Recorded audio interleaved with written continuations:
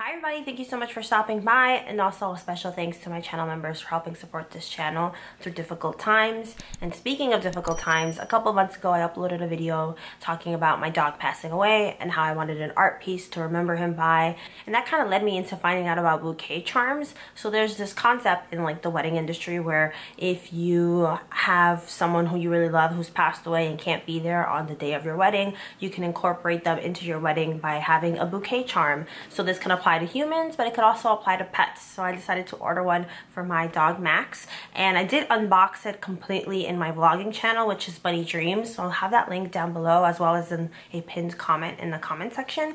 But yeah, I didn't know what to expect. I don't have a lot of crispy, high quality photos of Max, and if I do, there's a lot going on in the background, and I wanted something a little bit more focused on him.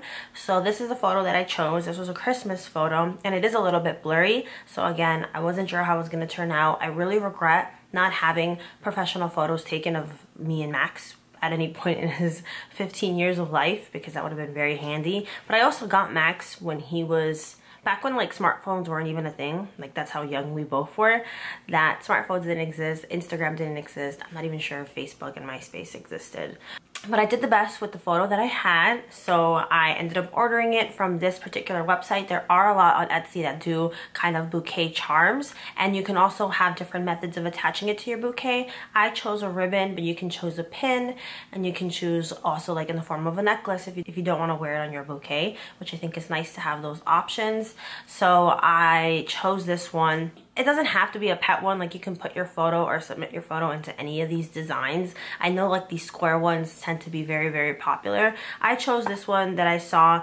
I thought it was beautiful, and it kept selling out and then coming back, so I was gonna originally wait. I decided to just buy it because if you've seen any of the videos on this wedding playlist, I had to postpone my wedding. So originally it was gonna be this upcoming week, October 5th, but it ended up getting pushed to 2022. So I wasn't gonna originally buy this right now because I didn't need it for quite some time, but I figured, you know what, let's just get it over with. Let me not risk it not being available later on. So I submitted the picture, and literally within a couple hours she got back to me. She confirmed it, like, okay, it's gonna be great, thank you. And then I didn't have something in stock from the photo, so she showed me a different couple of options. I chose the one that made sense to me, which is Forever in My Heart. I think that's just perfect saying. I did like the Rainbow Bridge one as well, but this one was great, so I chose this one. And then literally within 3 or 4 days it got here. The shipping was very fast. It came in a tiny little brown box, so I'm going to show you a little bit of what you can see on the vlog channel, and it's absolutely gorgeous. So let's take a look at it. Here's the ribbon. It says Forever in My Heart with a little paw print and additional little outline of a heart, and then there's Max in all his glory looking super cute. I didn't notice that in the picture that I chose there is a reflective spot on the left of him, so that wasn't the Etsy shop, that's my own picture that has that. And if I had noticed that before, I would have chosen it, but I mean, it doesn't bother me, it's fine. He still looks absolutely adorable, but that's what it says. And then there's also a bone with a little blue gemmed heart, which I think is so cute, and it just makes me emotional. I think this is perfect. I think it's gonna look really nice on my bouquet, which hopefully is gonna be great.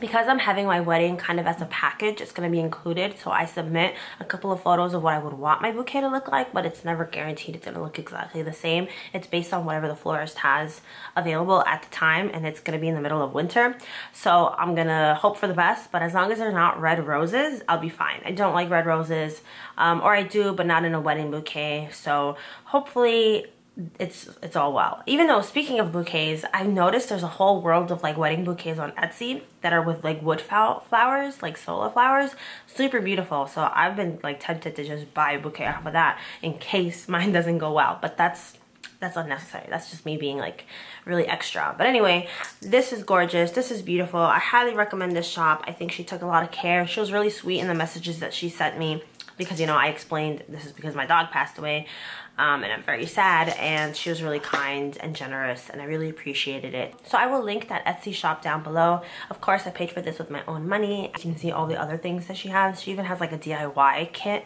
where you can make it yourself with all the components that she sends you. I'm trying to think if there's anything else I want to say. It is not sponsored, nor was it given to me for free for reviewing purposes. I always try my best with Etsy shop reviews to buy things myself, just because I feel like it's easier for me to really look at it from an outside perspective when you're invested in the money that you spent on something. Whatever. Anyway, if you made it to the end of this video, thank you so much for watching. I really appreciate it. The next wedding, it's funny because we haven't had wedding videos for this playlist in a while, but the next one I'm doing is going to be also interesting. Once it's up, I'll have it linked down below. I'm going to be talking about my opal wedding ring or engagement ring, but this isn't my engagement ring. I already did a whole video talking about the whole situation with my rings, but this is so beautiful and such a great option, so I'm going to do a whole video dedicated to that, so I can add that to this playlist because it's been a while since I've done any wedding related videos, since it's been postponed. But anyway, that being said, once again, thank you so much for stopping by. Take care, and until next time, bye.